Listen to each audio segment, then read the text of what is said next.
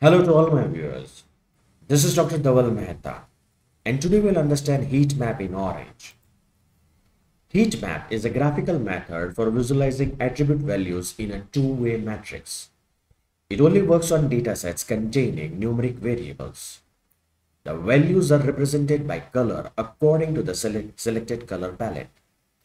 By combining class variables and attributes on X and Y axis, we see where the attribute values are the strongest and where the weakest, thus enabling us to find the typical features for each class. Now let's see how we can generate heat map on Orange. So we'll go on the canvas of the Orange, and the first widget which will activate is a file widget. Just click once. Now double click on it. You can browse your own datasets from here, or the sample datasets can be activated from Browse Documentation Datasets. Click on it. In this, we are having the dataset iris.tab. Click on it and press open.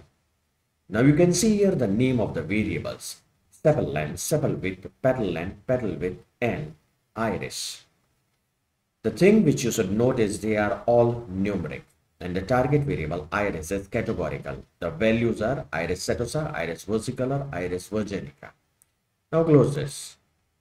We want to generate the heat map, so you will go in the visualize and click on the heat map and connect it. Now double click on it. Your heat map is ready. So from the color, the options available are: you can have a linear, diverging, colorblind friendly, and others. In linear, the range is, that is, from 0.1 to 7.9. This range is of the values of this iris setosa, iris versicolor, and iris virginica. Now activate the diverging from here.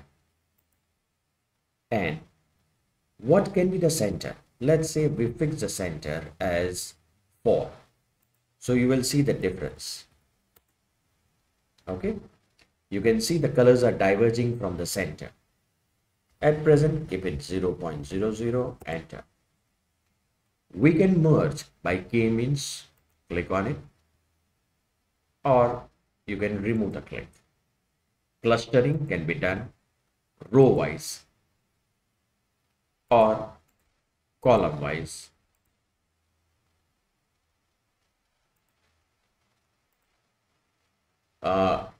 Splitting can be done if there is a categorical variable. At present, keep the things as it is.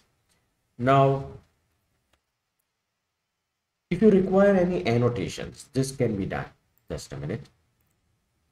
Go in row annotations. The annotations can be done according to iris. So it displays the name of the, it will display the values like iris setosa, iris virginicolor, and iris versica. You can also have a row annotations according to the sepal length. So it displays the figures. So at present, keep none. Color. Okay.